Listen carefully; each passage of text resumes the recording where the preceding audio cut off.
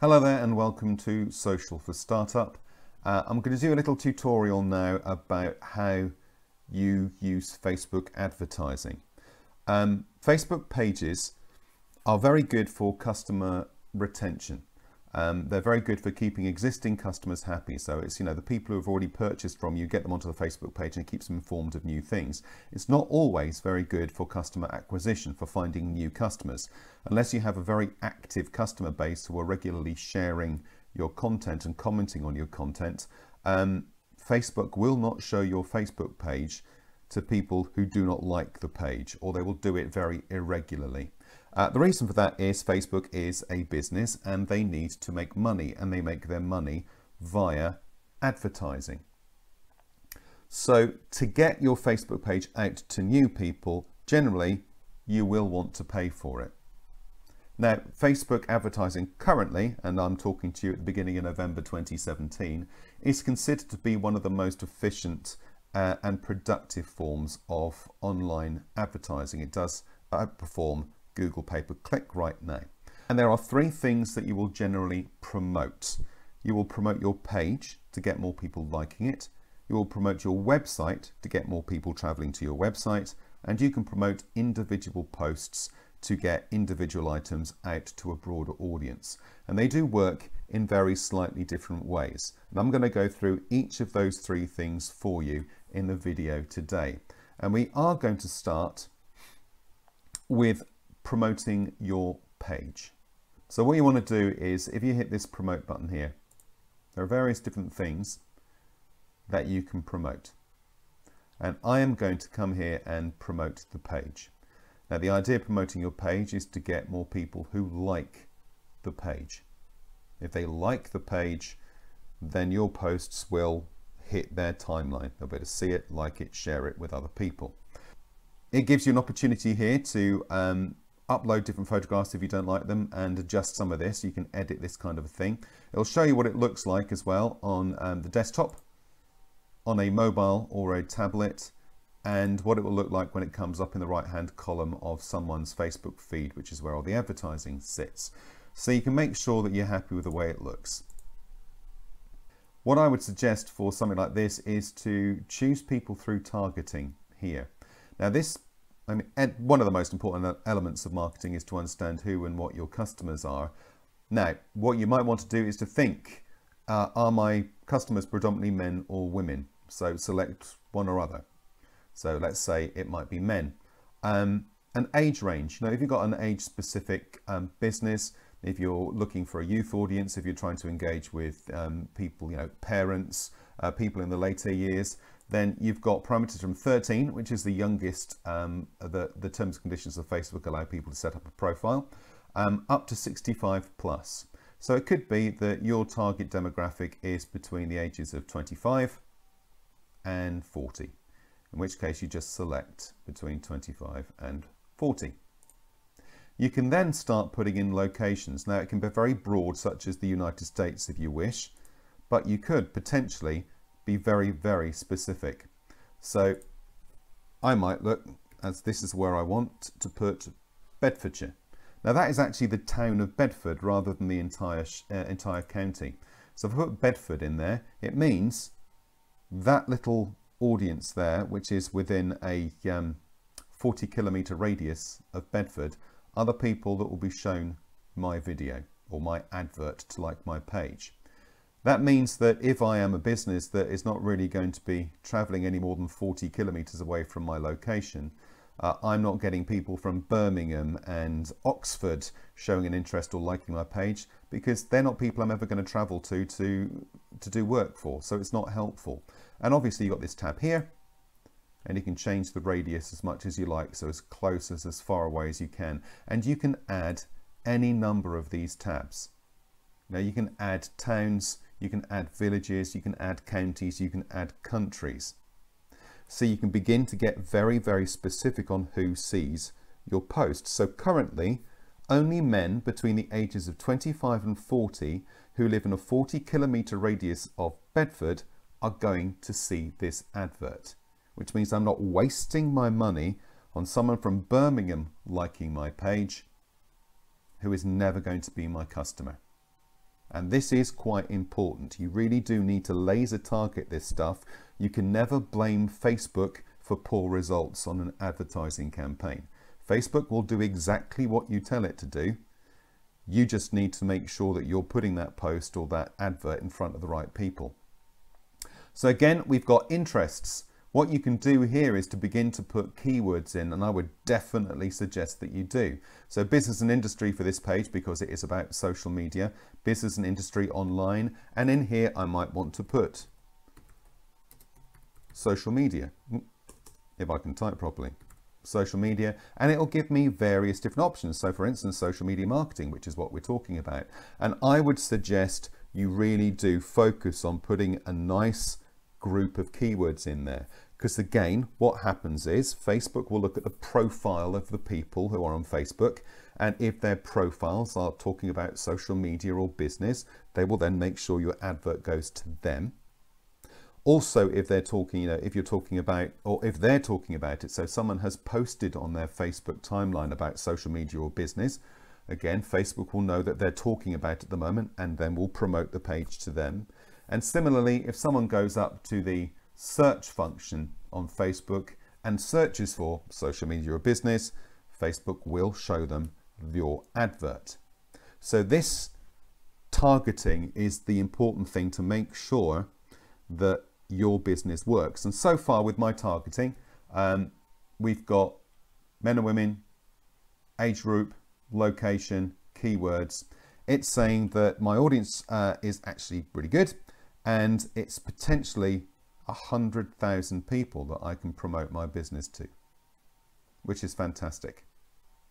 So I've narrowed the audience. I'm going to save that, and we'll go back to the advert, and it's saying my audience selection is great. It's all green and we love it.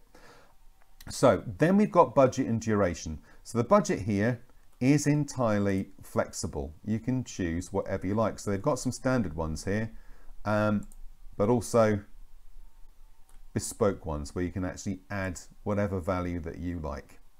So I can go into here now, and I might want to put £12 in.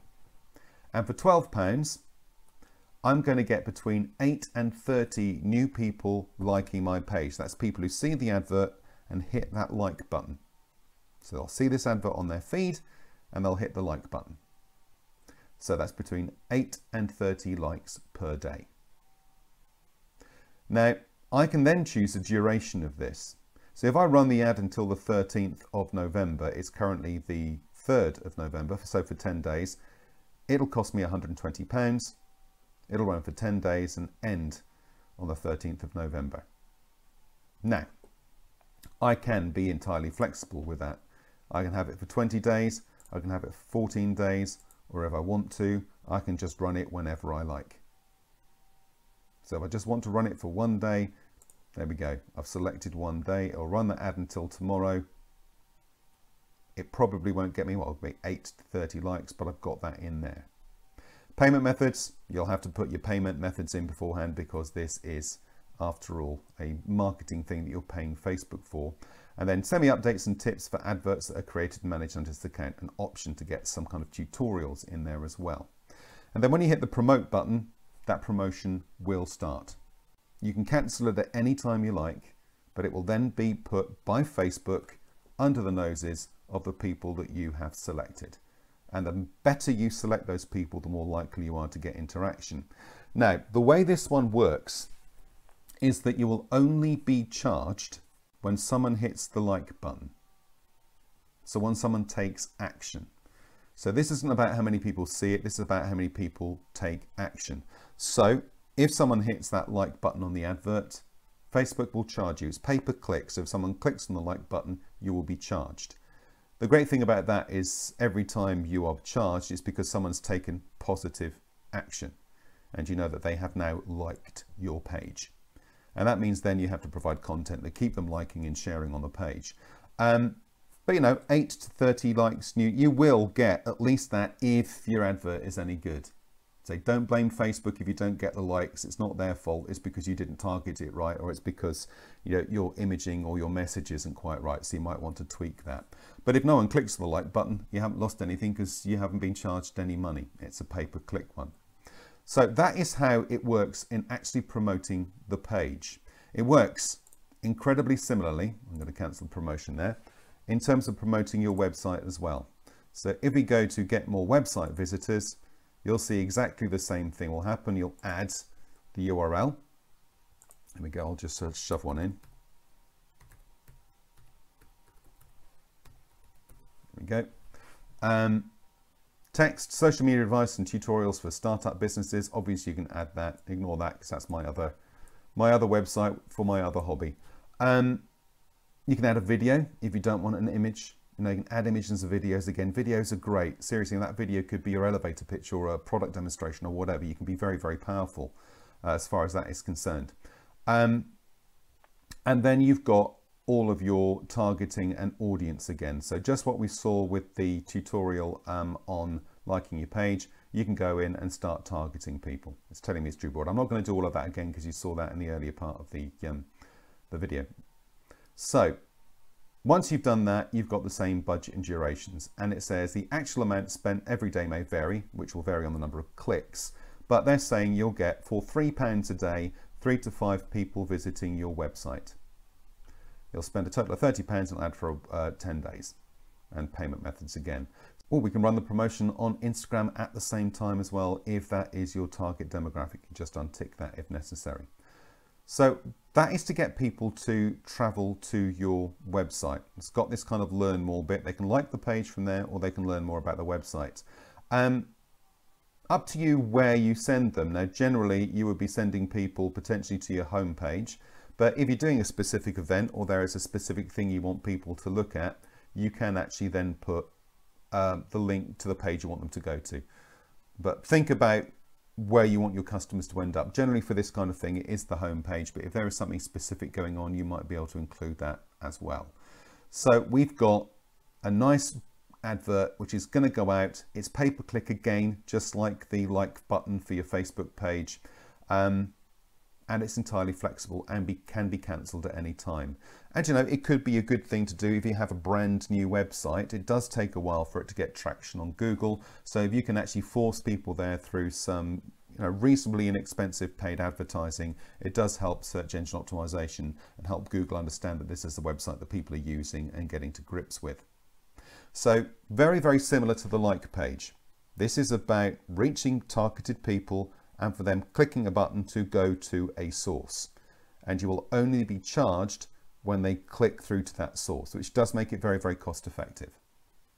Okay, the final one I'm going to talk about in the tutorial today is boosting a post. Now, this is a slightly different form of advertising. What you want to do is you've created a post, so that could be about an event that's going on, it could be about a new product that you're going to do, the grand opening of your shop, a particularly important piece of advice or legislational changes or something like that, something you think is going to be really, really valuable to your existing and to external customers that you really want them to see. And it's got to be something that adds value. It's got to be something that really is going to lead to hopefully a conversion to a sale. The other two about getting people onto a platform, onto your website, onto your Facebook page so you can engage with them. This is about taking something very specific and reaching as many people as possible. And that means that it's got to be good content. It's got to be content that people actually want to look at. Because this time you're not paying for clicks. And I'll explain that in a second. So let's say I want to promote this YouTube video. If I hit the boost post button, which will be at the bottom of every single post you put up, we will see that we've got a very similar kind of setup. So people who choose through targeting, yeah, I've already obviously selected a target for this. This time we're looking at a total budget. So you will pay £15, and that £15 will happen regardless. And they will guarantee that post will reach between 2,200 and 5,800 people within your selected target. It's saying you're going to average, because this is going to run until the 6th, so that is just 2 days. It's the third, 3 days. You'll pay £5 a day. It'll run for 3 days, ending on the 6th of November. Now, reach is a stat that is often bandied around to confuse people. but essentially reach is how many people see the advert. So if your advert is on someone's feed and they're just, I mean, I'm sure we've all done it on Facebook or on Twitter or anything like that. We just want to get to the top. We don't want to look at the post that's there at the moment, and we will scroll very, very, very quickly all the way down our page with all of the posts whizzing past our eyes at 1,000 miles an hour. Well, if the advert is one of those ones whizzing past someone's eyes at 1,000 miles an hour, that's reach. They've seen it, it's gone past their field of vision, but they haven't stopped and looked at it necessarily. So reach means that they will show it to a large number of people. The critical thing is not how many people see it, but how many people choose to do something with it. And this is why it's important to be very selective about the posts that you boost. It's got to be something that adds value to that customer. It's got to be something that makes them stop and look. Now, something is going to be of interest. It's got to be interesting, educational, or entertaining. Something that will actually make them stop and go, I want to learn more about that, so they click on the post. And again, that post really needs to be sending them somewhere to do something. So in this case, it's a YouTube video. Send them to YouTube video. If you've got a monetized channel, that is advertising revenue potentially, or it is going to get them to gain credibility with you so they engage with the website or wherever else we're going to go. It could be a sale that you're doing, a sale of goods. It could be a new product. It could be an interesting blog article, whatever it is. It is imperative that you don't spend money on posts that no one cares about. Really be very selective about the posts that you choose to boost, because you will pay £15. And if you haven't done a good job of making sure the post is engaging, you spent £15 with no reward at all. The website clicks and the Facebook likes, those bits of advertising, there's a reward because you're only charged when someone takes action. As far as boosting a post is concerned, I'm afraid you are only going to be seen by people. It is your job to make sure that the people that see it stop and look at it and take action. So that is a blanket payment that you will pay regardless of outcome. And if there isn't a good outcome, like I said, you can't blame Facebook. They are simply going to show your post to the people you've told them to show it to. That is what boosting posts will do. It's not about pay-per-click. It's not about getting people to take action. It's about showing that post to as many people as possible, but the post then has to be good enough to encourage them to take action, to click on the link, to click on the video, whatever it might be. So it's a slightly longer video than normal, but I thought it was important to put those three things out there. Those are the kind of three very basic elements of advertising on Facebook. I say currently it's considered to be one of the more effective pay-per-click advertising systems out there, and is outperforming Google pay-per-click a little bit. But selective, be very selective. There's a very controllable budget in this, so make sure you allow that control. You make sure that you don't spend more money. Be conservative, and if that conservative effort is getting a fabulous return on investment, then it might be worth spending some money on. Keep an eye on it. Look at the notifications you get, look at the return you're getting, particularly around boosted posts, because like I said, if no one's taking action on the post you've boosted, it's, in many respects, it's a waste of your money. So be very particular about what you post, but those are the three main things: to get more people liking the page itself, which gives you greater exposure, more people visiting your website, which is generally these days where people make purchasing decisions, so a great place for them to be. And thirdly, how to get a particular post out to more people. So I hope that has been a useful video. Thank you very much for watching. If you have found it useful, hit the like button, hit the subscribe button. I update this channel on a regular basis with elements of social media and digital marketing. So thank you very much for watching, and we'll speak again soon. Bye-bye for now.